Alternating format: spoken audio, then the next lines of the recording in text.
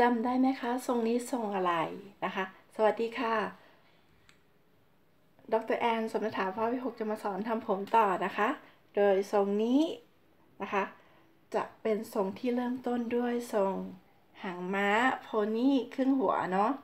นะคะแต่ทีนี้เพื่อเพิ่มความหรูหราอลังการมากขึ้นนะคะทรงหางม้าโพนี่ครึ่งหัวนี้ก็จะจบเริ่มต้นด้วยทรงหางม้าโพนี่ครึ่งหัวนะคะแต่ทีนี้เราจะแยกตรงกึ่งกลางนี้นะเห็นไหมคะเสร็จแล้วทำไงต่อก็ม้วนหางม้าโพนี่ครึ่งหัวนี้มาม้วนมาม้วนเข้ามาม้วนเข้ามาเห็นไหมคะโอเคม้วนเข้ามาปุ๊บออกไปปุ๊บก็จะได้เป็นทรงหรูหราสามารถใส่เป็นไงคะทรงเกลียวสวยงามใส่มงกุฎตรงนี้ก็ได้ใส่ดอกไม้ตรงนี้ก็ได้เลยนะคะสามารถออกงานได้เลยสำหรับใครที่ชอบผมยาวเนาะ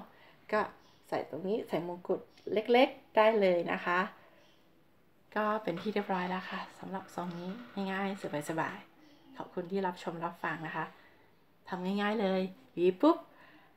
รัดเริ่มต้นด้วยทรงหางม้าโพนี่ใช่ไหมคะเสร็จแล้ว